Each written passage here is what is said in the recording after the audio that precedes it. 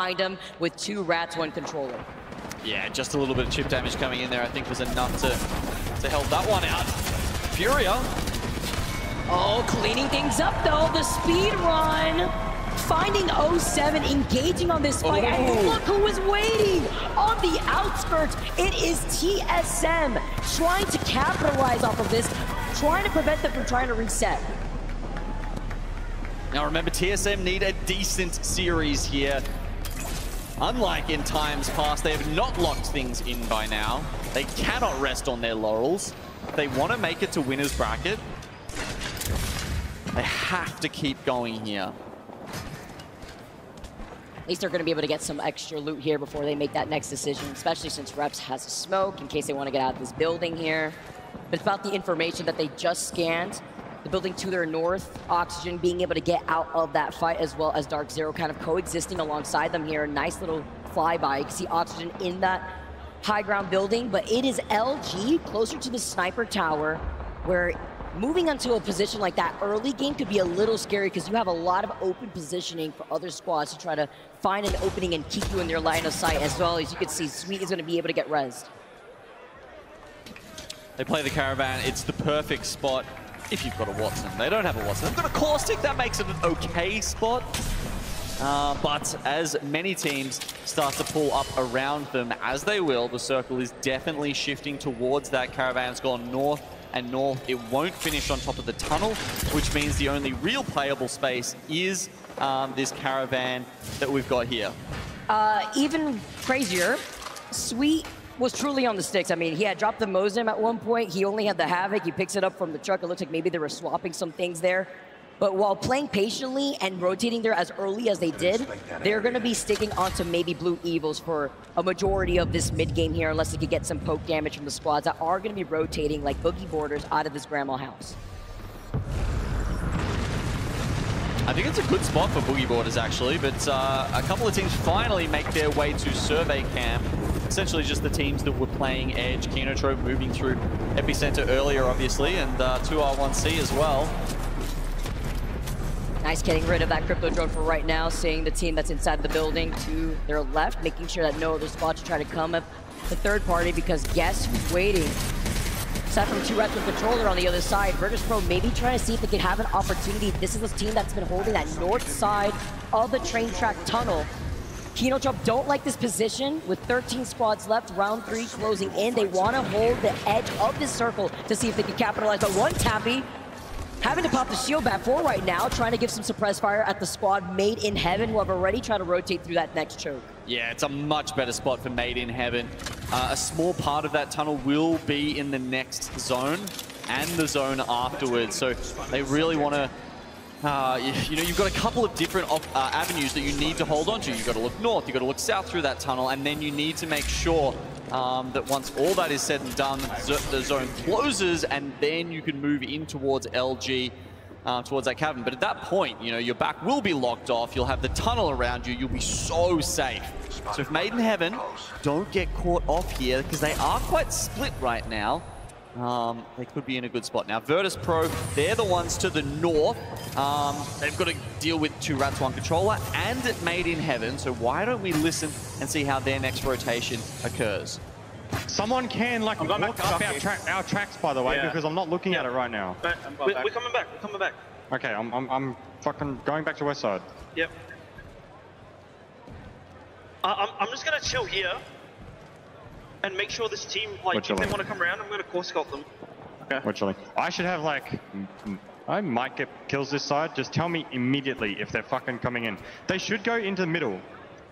Yeah, we can look to clear tunnel this zone as well. Because I don't think, no, this. I mean, like, realistically, they should try and, like, fight out for the other side. But we can definitely try and kill them. Coming. Probably dead. I tried to smoke for you. Yep. Pushing up. You pop handle. Yeah, Get back to the heady. Come in, handle. Yeah, we're gonna have to kill these guys. Yeah. I've seen nothing so far. I'm scanning. Look at my scan. Okay, push them out. Just force them back. Yeah, I'm playing the guy heavy. Yep. They're not close. 60 on one. Nice, yeah. Two went back. They might have all gone back. No, I think they did. No. I'm close to that heady. Yeah, do it. They scan. 3 seconds. 3, 2, 1, scanning. In gas. Yeah, I need forward. Well, it was a scary moment there for Pricey. He backs off, and I really thought Wei and Sharky could have pressed up there just to buy him a little bit more space, but luckily for Virtus.pro, 2 R1C are a little too scared. Some well-placed thermites keep them at bay.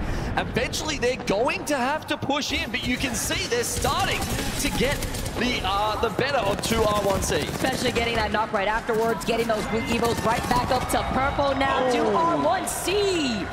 They try to engage on that fight. They even had the health advantage, but like you said, GM, taking way too long while Made in Heaven as a duo try to approach from the tunnel side, getting pinched with their backs against the circle, and Boogie Borders on the other side, who literally one shot, but he was able to pull off that shield back at the very end, running double energy for now.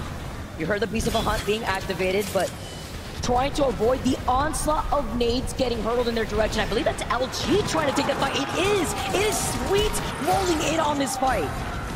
Okay, LG, they try and go proactive. They're worried about this team on the hill, but with Slayer going down first, LG, is that a move that they're going to regret? You know, aside from the smokes here, they are on the sticks, literally. Look at this. He got 1 syringe, 2 shield cells. He does have the Kraber, though. Make magic happen. We got to see. I'm expecting that maybe Funk is in a similar situation. And the truck, while all of that was happening, Made in Heaven just for free. And they're a duo as well, right? So you've got a 2-on-2. They've got Funk with the Bloodhound, right? So I think they've identified that, and they say, hey, we can take this. It's a fair 2v2, but they still don't get there. Made in Heaven go down as well. Was that the caustic gas? Honestly, TSM on the roof, the audience seeing that from a distance, reps cleaning that up. Perfect shots, perfect positioning for TSM to take those shots at LG when they were trying to engage. But now the real question is, what are Virtus.pro gonna do? Just to let you know, they're still in the tunnel at this point. They had a chance to go out. They could have come back in towards that caravan, but now I think they've actually waited too long. Or should I say, I think they... Oh, no, okay. All right. They've got time to get out on the tracks. I guess as far as the mini-map goes, it looks like they can't get out from there. But yeah, as you can see, they can just play the top. There's just not a lot of cover. DarkZero below them. We haven't seen much from them this game. They've just been biding their time. But hey, they've made top 4. That's already at least 5 placement points. Huge here, too, for TSM, as they're still going to be a bit in the circle on the lip of this rooftop building. They're not going to be allowing Virtus.pro to get that free rotate, because if it isn't just TSM that has them in their line of sight, we know it's DarkZero right below them. And DarkZero, this is huge information from TSM, because they now know that the team below them has blue Evo shields, which is why DarkZero is so desperate to try to take some shots at Virtus.pro to maybe see if they can farm a little bit of damage.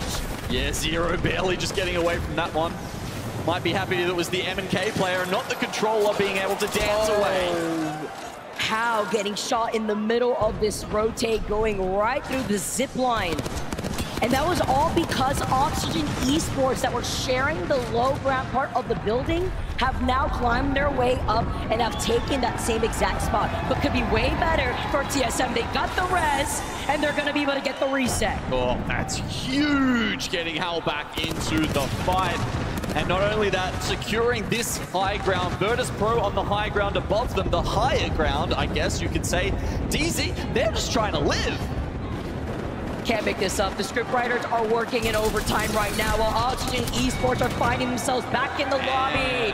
3 squads left: Virtus.pro, DarkZero, and TSM. Okay, so Virtus.pro, they throw the bang ult to the left so that they can try and engage on DarkZero now. With Wei popping the Beast of the Hunt, they know this is the time to go in. They're gonna clean them up. Oh, and now TSM, this is the green light. DarkZero, they get eliminated. It is Virtus.pro versus TSM, and Virtus We're trying to get the retake here. Pricey in a bit of trouble. Sharky loses out on his shield. He gets deleted by Verholt. TSM are looking to make a statement, taking game number 1 on World's Edge.